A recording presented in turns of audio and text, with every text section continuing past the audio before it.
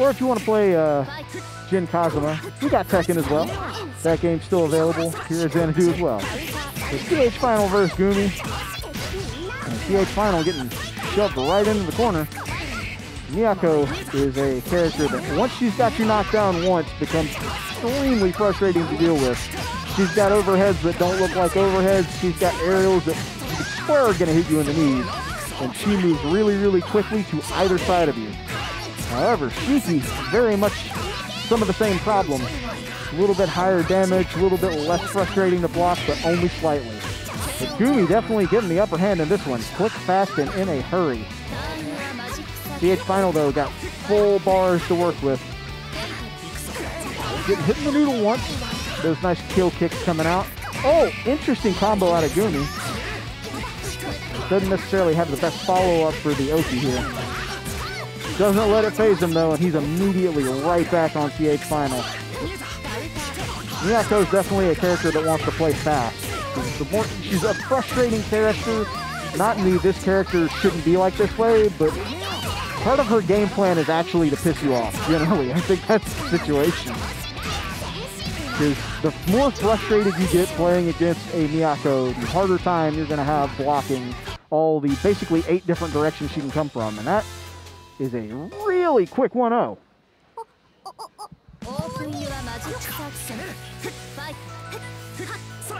All right, GUMI going to be a game up heading into the second match. And not wasting any time, dragging CHFiNaL straight in the corner. Good amount of damage out. Now, going high is oftentimes one of your better answers against the Miyako, especially when you've got a character that just has the amount of utility Shiki does.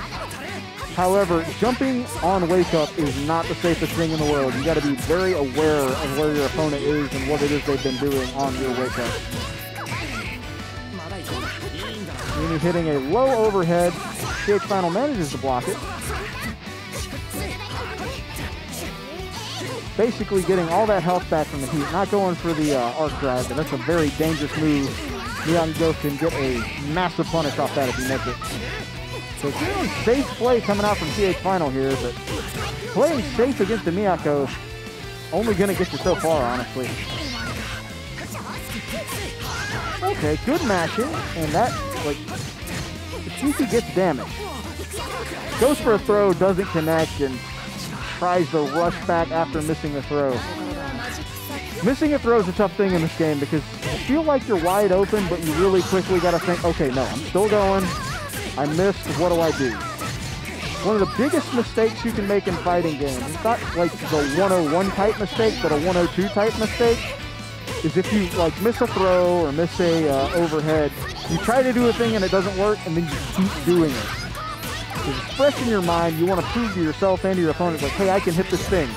But if you keep doing the same thing over and over, you become very, very predictable. Whatever move you just did or tried to do is now what's on the forefront of your opponent's stack. CHFiNaL, though, stacking up that damage and getting the install. The counter, though, not going to give him that round for free by any stretch of the imagination. But next hit should win. Oh, no, it's GUMI. Arc drive finish. And going up 2-0 very quickly. Again, the matches are moving fast, and they're ending in 2-0s and 3-0s, but that doesn't mean that the opponent is looking absolutely helpless. It just means that one person is coming out slightly ahead consistently. And that's really what you're seeing out of the more successful Melty players we have here at Xanadu. They're just consistent. They're getting out of squirrely situations a little more frequently. They're blocking just a tiny bit better. They're not dropping combos just an inky bit more. You can see that. CHFiNaL, he was eating a lot of damage. He got some good blocks, and then he gets out some good damage. GUMI's right back into it. All right, CHFiNaL, one last chance in the winner's bracket. He's got to start turning this around now. Maybe needs to put on a little more pressure, start playing a little wilder, or maybe needs to tighten it up and play it a little more safe. Honestly, it's hard to find a great answer against the Miyako. There's the shielding. Starting shielding more can be a way to change the game on a different spectrum. Blood Heat coming out now. Full Moon Gauge as well. He's already healed up everything, so he's might go for something crazy. He doesn't though. Still got a full moon gauge if he wants to start burning that on a moon drive. But still hits the shield. That was a long shield hold from GUMI. And this could do it. Nope, he's still living.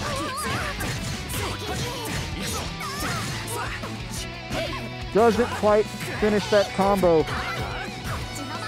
And moon drive coming out from Miyako. She wants it now. Oh, he's on a pixel and he's dead. GUMI will be advancing to meet Hama in winners finals. And CHFiNaL is not out of this yet. It will simply be dropping down to the lower bracket. The bracket's coming along, guys.